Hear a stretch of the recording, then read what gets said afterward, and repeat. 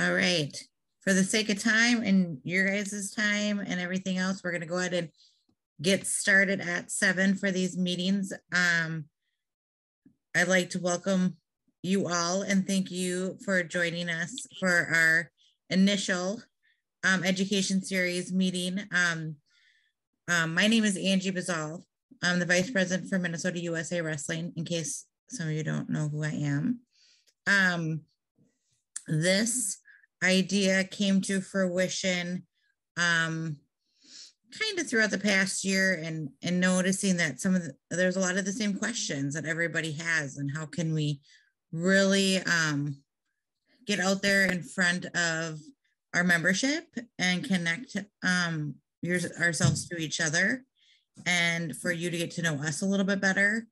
And so this kind of came as a great way to do all of that.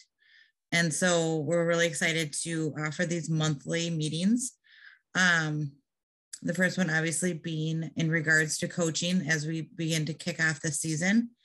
As you guys saw when you logged in, the education meeting tonight is going to be recorded so that we can use it for future use. And then, so I thought maybe we could start with introductions. I'm happy to see that everybody has their names up already, but maybe just go through and say who you are, if you're associated with a club and you coach for a club, or if you're a parent and looking at for more information about coaching, just give a little background about that, and we'll make it just quick and simple. But if you want to unmute yourselves, Hudson, do you mind starting? My name is Hudson Mann from International Falls, Minnesota. I am a freestyle and Greco as well as folk style official, and looking forward to being well educated into this upcoming season. Awesome. Thanks for being here. Thank you. Katie? Hi, I am from Jackson, Minnesota, and I am secretary on our board for Flat Earth Wrestling Club. So just trying to get more information for our club. Great. Welcome. Marty? Hi, everyone. Marty Morgan, longtime wrestling coach, and I help with a youth club up in Mounds View. Been doing it for a long time and just trying to follow along with what the next phase of Minnesota USA Wrestling is going to look like and help out if there's any way I can. Very cool. Thank you. Justin? I coach with Centennial Youth Wrestling, youth director for the program.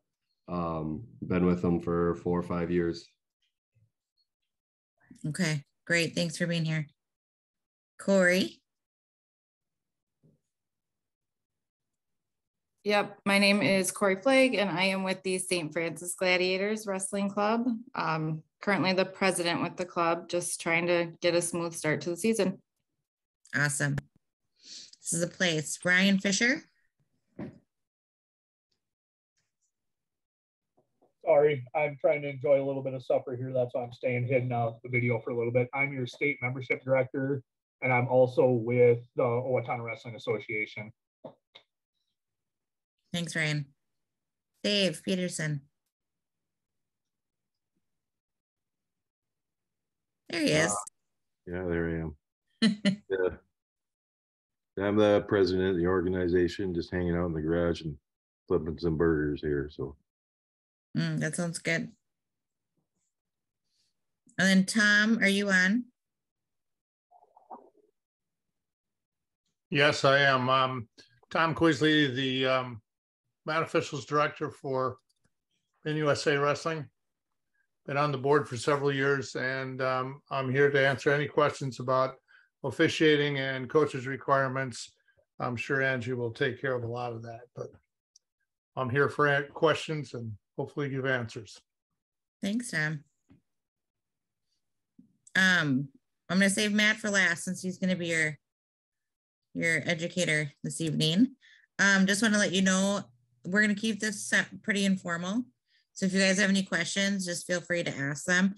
but we will do a question and answer at the end when Matt's gone through all the information he has put together for you guys. Go ahead, Matt. You want to introduce yourself? Yep, Matt Noss, state director with MNUSAW Wrestling. Been involved with the board for, I don't know, over 10 years. And in some capacity, whether kids director or cadet director or now state director. So I live in Anoka, so with the Anoka Tornadoes Club. Basically tonight, what Angie's plan was to do is just discuss requirements for coaches for the upcoming season. Not much is changing from last year, not much at all, actually. So it's gonna be very simple. You know, coaches are still, for going to state tournaments, obviously are gonna have all their coaching requirements of, you know, when you go in to get your membership card, you know, you're gonna be having to either do your background check at that time, or if you did it last year, it's an every 2-year deal. If you did it last year, then you won't have to do it this year. But if you did, you know, expect to wait, you know, probably about 14 days to get that cleared and get that ran through. But during that time of getting the background check or waiting on that, if that's the case, you can get your Safe Sport refresher done this year. Once we've done 3 refresher courses, something we've learned through Safe Sport now is that once you've done your 3rd refresher course, you'll be redoing the beginning course over again, and then kind of just progressing back through the refreshers years to come after that. So if you did it the first year Safe Sport was out, which I believe was 4 years ago, you will be doing the beginning part over again next year. So you'll be doing refresher 3 this year, and then being, you know, after that. So,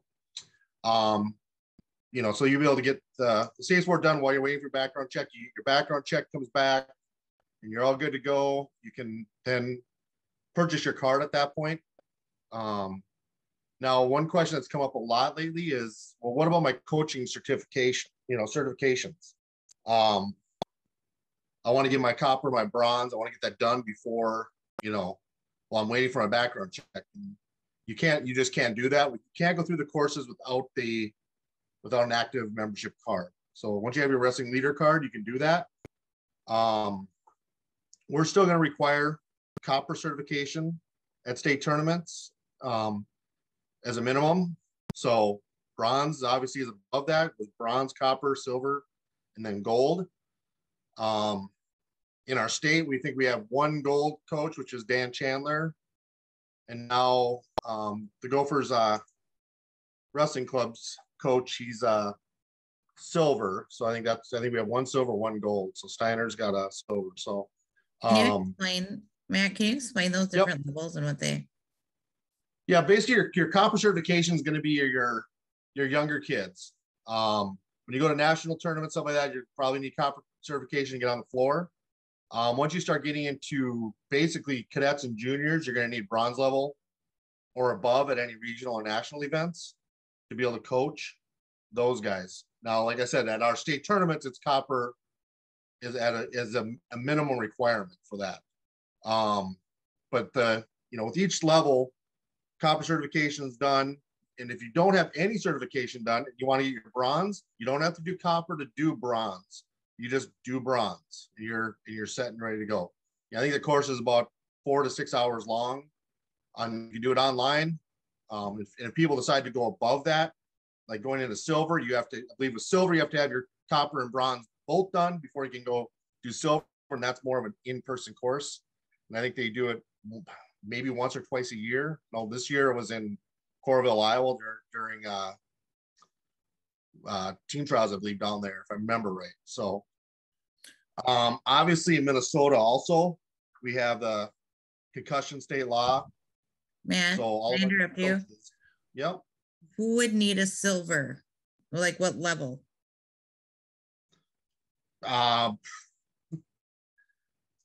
Most coaches not going to need a silver. Like that? Yeah, most people are. I mean, a silver level is I guess you're more educated than a bronze level, and it's going to be more of your you know, your world team type coaches would be a, you know, to be a, I believe to be a world team leader. And maybe, you know, maybe Marty might have a better point on that, or Tom, But I believe Yes, just, you know, if you're going to coach overseas and represent USA Wrestling overseas, you will need a silver certification. And you will need the bronze certification for any regional or national level tournament. Even if you're coaching little kids, if you want to get on the floor at a regional, national, you're going to need the bronze certification. Thank you, guys. So then, yeah, like I was saying with the concussion training, obviously that's a requirement. So having your heads up concussion training, which you can do right through the USA system. This is always a question at the state tournaments. Well, what if I'm a high school coach? I did it through the high school league. Awesome. Print out your sheet, bring it with you to the state tournament that you have it completed. Or you can just do it on the USA Wrestling system, do a heads up concussion training on there, it's no charge, and it automatically gets added to your card, automatically gets added to your membership in the system, and it's done in there. But if you are doing it through another outside, you know, company or outside program, always make sure to have a copy of that with you when you go to the, you know, to a state tournament. So that is only Minnesota required. So anybody that comes out of state into Minnesota and coaching youth athletics need to have that done. Obviously, if you leave Minnesota and you go to Iowa to coach, that's nothing down there. Doesn't mean anything down there. So I've had people ask me in Iowa, like, why do you have CT on your card? And then you have to sit there and explain it to them. Another thing that, you know, comes up every year during freestyle Greco season are athletes or high school athletes and college athletes that want to, you know, coach freestyle Greco. They have their athlete card. Say they're, you know, they're using a Gopher wrestler, an Augsburg wrestler, St. Cloud wrestler, whatever, and they want to coach, you know, youth wrestling, and they're competing at, you know, UWW events, so they have their USA Wrestling athlete card. They still have to get a wrestling leader card to be able to be an actual, you know, coach, you know, and not an athlete. So when they come to the tournaments, if they have their athlete card and that's all they got, then they would not get permitted into our state tournaments. And that even, you know, and that goes all the way across. Now their safe sport would transfer over because they're having to do that because they're over 18.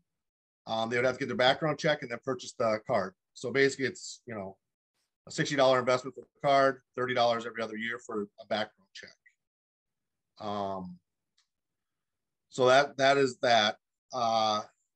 You know, a lot of people sit and wait till the week before or 3 days before the state tournaments, the folk style state tournament even, to decide to get their card at that point. I would really be stressing to your clubs, get it sooner than later. Like, the benefits of you guys having people in your club having their card earlier than later is you don't have to worry about, do they get their card or not? Do we get calls asking, oh, can we make a special exemption for so-and-so so that he can get into the tournament or she can get into the tournament? The reality is when you have your card, so I have my card right now, every qualifier I go to the rest of this year or this whole season, I get into those qualifiers at no charge. Show my card, in the door. So if you're paying $7 at a tournament for admission and you go to 5 of those tournaments, that's $35. If you buy the card now, that comes off the cost of that card right away. So it's actually pretty beneficial in that fact, especially with some parents, myself included back in the day. I mean, going to multiple tournaments every, you know, weekend, I guess, or all year long, you know, it was one of those things that became a perk that I just didn't, you know, show them the card and went in. So a lot of people don't know that until usually at the end of the year or never know that. So that's one thing we have on all the flyers, but, you know, stress to your parents, your club leaders, you know, your coaches, stuff like that, that is what you definitely want to do, is get it sooner than later. That we don't have to worry about the headaches at the end. And I can already tell you the one thing will be as well, I don't know if we're going to be qualified to go to state, but, and I can understand that concern coming from a parent, but when you get, you know, why deal with the headache at the end? Make sure you're covered, make sure you can use it at your tournaments as you go out throughout the year. kind of takes care of that. So trying to think if there's anything else. I kind of condensed a lot of that, I know, down into a short amount of time. So if there are any questions at this point, I definitely would take them. Matt, can you talk about the North Star and the requirements there? Yeah, for the North Star tournament, if any of you guys are aware or not aware or whatever, we sent out quite a few things about it, but the North Star tournament's a new, we're trying to build this up as a regional national style tournament. We didn't have it last year because of just low numbers. And we're hoping that changes. I mean, we had, I think there was 4 or 5 states that were signed up for the tournament last year with the low numbers we already had at that point too. So that's going to be October 22nd for the 14 U's and under. And then 23rd is going to be the girls K through 6th grade age group, girls high school and boys high school. Boys high school numbers are starting to come around. We got looking like there's about 16 kids, I think, registered for that right now, which I think is going to be awesome. But for that, it's going to be, you'll have to have, if you have your USA Wrestling card and have all your stuff done, it's $10, get admission for both days. So it's, so that'll, that is an option to get it early at that point too. So, but it'll be the same as our state tournament would be. For the coaching cards. Yep. So they will be required for the North Star. Correct. Tournament. A lot of people have already reached out to me and asked, do I need to get my coaching credentials to coach? And the answer really is yes. Will you have the ability to be mat side? Yes. Will you have the ability to interact with the referees or the table workers? Absolutely not. Not with all those coaches' credentials done. So, that might be a good reason to just get it done and get it started and have it ready for the season. Because hopefully this preseason tournament takes off and it gets bigger every year. So kind of like this class, you got to start somewhere. And I'm glad you guys are here to participate tonight. And we hope it continues to grow as we offer more different, more topics. So does anybody have any other questions about coaching requirements for Minnesota USA Wrestling? I have one quick question. Is the bronze level at regionals, is that new this year?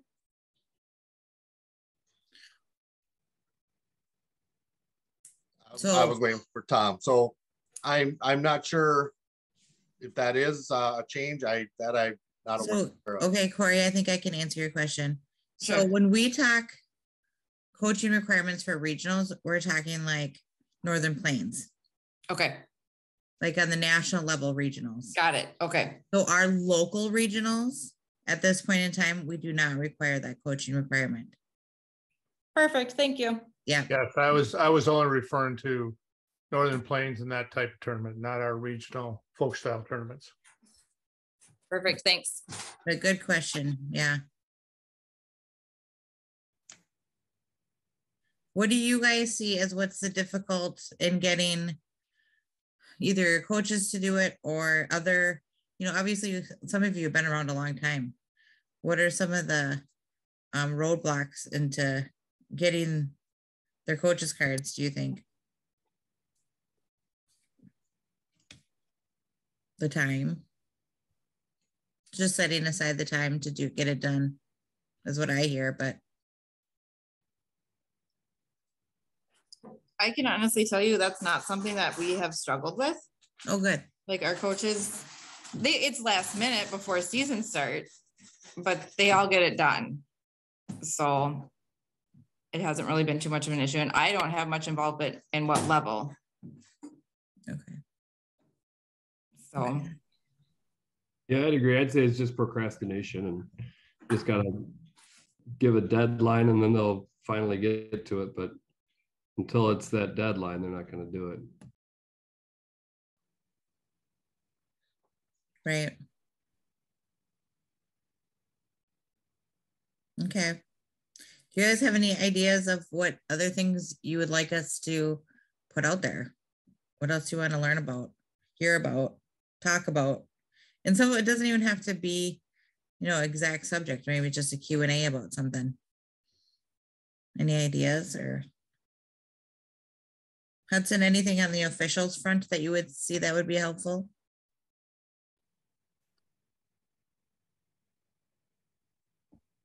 Not at the moment, just really emphasize the coaches that need the requirements to be able to talk to the officials and table workers, as well as emphasize being respectful, coaching us in a respectful way. That's pretty much all I got. Perfect. If you think of anything, shoot me a message. I'm sure that everybody's heard this about 1 billion times from me, but the recruitment of officials has to fall back on the club leaders somewhat. And then the training becomes my job and the other officials' job. I felt like in the last couple of years, people think, well, you're the officials director, you find the officials. That ain't working. So, anybody who's the club leader should be looking at 2 or 3 parents and asking them to at least get a little bit of training from me, which I'll be offering. And I'm talking basically freestyle Greco, offering a little bit later in the year, and then try it. If you have your wrestling leaders card, you are registered as an official also. You don't need to do anything more as far as the membership to be an official.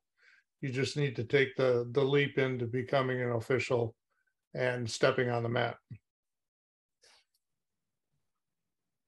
What, just because we brought it up, Tom, what are the steps to becoming an official? Well, if you're doing the freestyle Greco, the USA Wrestling card is what you need. There's a box that you can check as you do your membership and renew your membership to become an official. But if you contact me, I'll put you on an email list that I'm going to be working with a number of people in probably December, first part of January, into getting some training for the freestyle Greco officials. If you want to become a folk style official, you can do that with us, but to be a high school official, to do high school, junior high matches, you have to become a registered official with the Minnesota State High School League. But that doesn't mean that you can't become a USA Wrestling official and do some of our USA tournaments. But if you're looking at making some money, which is, you can make some decent money officiating high school and junior high, and but that's through the Minnesota State High School League. If anybody's interested in doing that, I can sure help through that. Oh, we think we lost you there for a minute, Tom. Where'd you lose me? About where to register. Well, registering for MNUSA, you just register as a wrestling leader. If you're registering for the Minnesota State High School League, there is an officials tab on that. It's a little bit daunting, but if you want some help with it or are really interested in it, just give me a call or drop me an email and I'll give you a call and I can help you through that process. There's a few hoops to jump through there, and I don't think it's the clearest thing on the State High School League website, but I can help you through it. Perfect. And Ryan would be more than happy to help any of your coaches if they run into any stumbling blocks and getting their stuff done too. Right, Ryan? Yeah, you can shoot me a phone call or an email, either way. Okay. Well, if nobody has any more questions, this is a quick one. We'll wrap up. I do want to tell you our October education series is going to be an awesome one. So Jeff Jones, he's our national pairing director from USA Wrestling, is going to be meeting with us on how to run track wrestling tournaments. So if you or a club member or somebody in your community or whoever you think needs to know or hear or jump in on this training. We posted it on Facebook and we've sent out emails if you can forward that information to them, or you can just give them my email. It's abazal@mnusawrestling.org. And then I can get them, there's a great manual that he's put together. And then we're going to be going through that over Zoom on October 12th at 7. So, and then once we get the rest of the season's education info put together, we'll get that out to you guys so you can save those dates too. But thanks again for jumping on tonight. We appreciate participation and your membership with Minnesota USA Wrestling. And as always, we are your support, so reach out if you need us. Good, thanks. Thank you. Thank you. Thanks, guys. Thanks.